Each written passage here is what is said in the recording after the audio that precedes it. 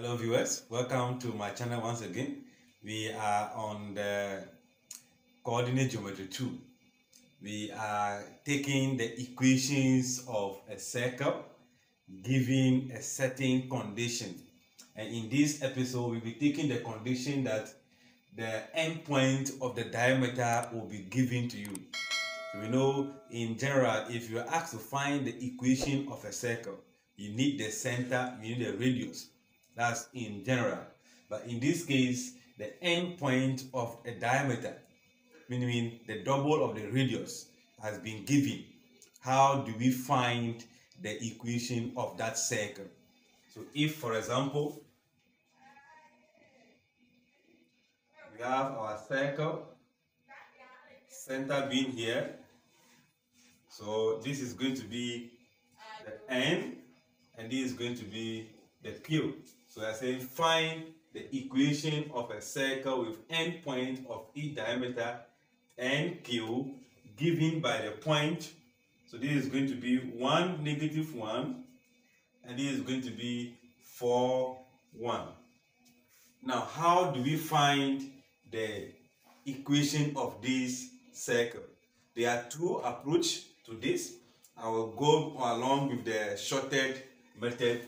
We can also say that since this is a diameter, under circuit theorem, a diameter subtends an angle of 90 at the circumference. So if I have another general point, let's say P, X, Y, which is unknown, this is going to be a right angle. So we know the diameter subtends an angle of 90 degrees at the circumference. So this simply means that the line NP is perpendicular to the line PQ. And if NP and PQ are perpendicular, then it means that the product of their gradient must give us a -1. Or the gradient of one should be a negative reciprocal of the other. So what do? If this two is going to be perpendicular, so we say if NP will be perpendicular to PQ, then we can say that the gradient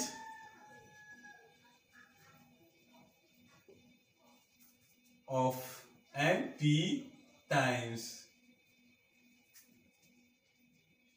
gradient of PQ must give us a -1. If I find a gradient, and we know gradient is the change in the x and y axis divided by the change in the x axis. The change in y axis over the change in the x axis. So let's take the first one. Since this is going to be the line, these are the endpoint, we are going to have y minus y, x minus x axis, y2, y1, x2, y1. So this is going to be y minus -1 divided by x minus what? 1.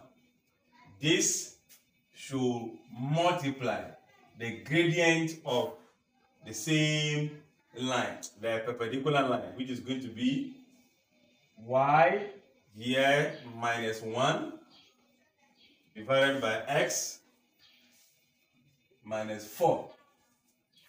This is the y2, y1, x2, x1. We can also do it y1, y2, x1, x2. We can do that subtraction as well.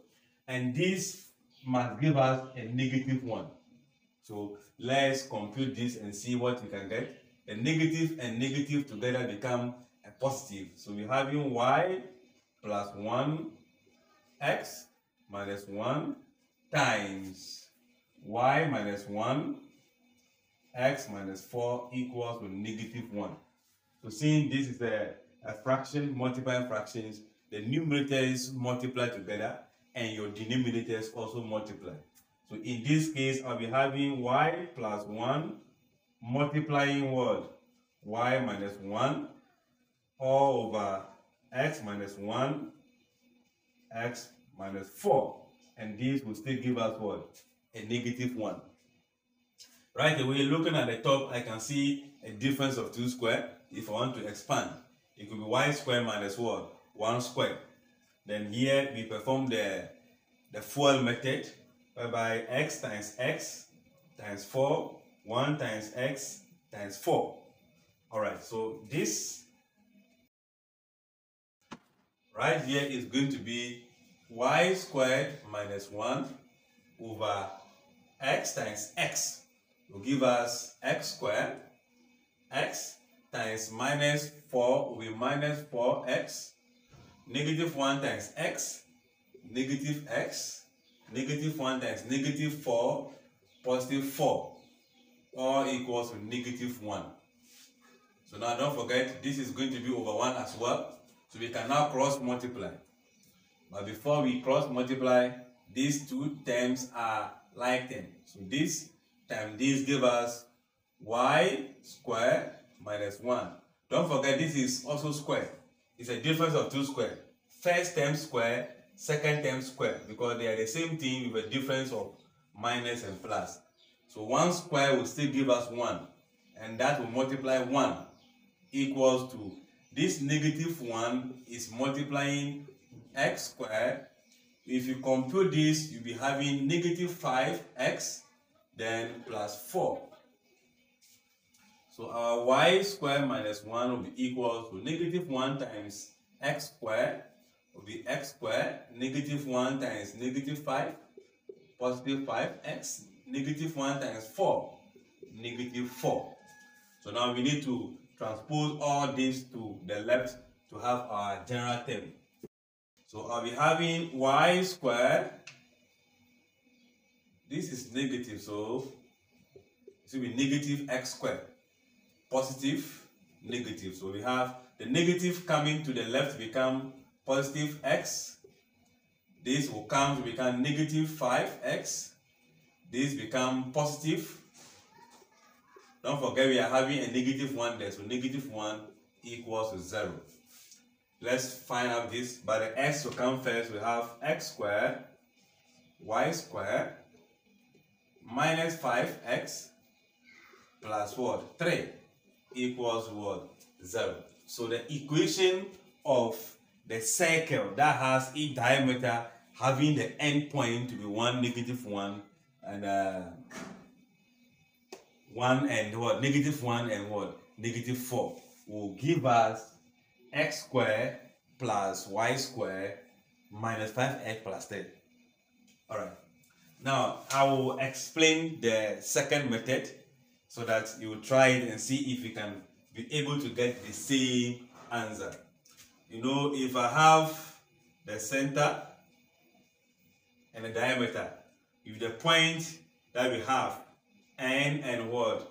Q. We are aware that for you to be able to get the equation of a circle, we need the center and the diameter and the radius, right? The center is here, which is the midpoint of N and what? Q. How do we find the midpoint? It will be x2 plus x1 over 2, comma, y2 plus y1 over 2. That will be the midpoint. It means adding the x values divided by 2 will give you the x coordinate of the center. Adding the y values divided by 2 give you also your y coordinate of the center. So you can find the center, right? So now you have gotten the center, you are after the radius, which is also the distance between the center and the endpoint. So it could be distance between this center and Q, or the distance between N and the center. When you find that distance, you only substitute it into x minus a all square, y minus b all square equals to r square. The radius you'll find, which is the distance between center and Q, or N and center, will be this. Then the A and the B are the centers you found from the midpoint. When you substitute, you arrive at the same formula.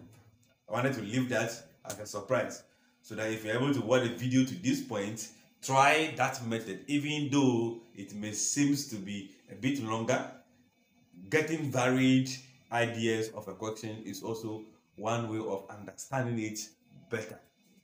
All right. Thank you for watching. If you grab the concept, don't forget to share it with somebody. Don't forget to leave a comment for us to get interactive. Don't forget our motto is I teach, you learn, we grow together. Thank you for watching. Bye-bye.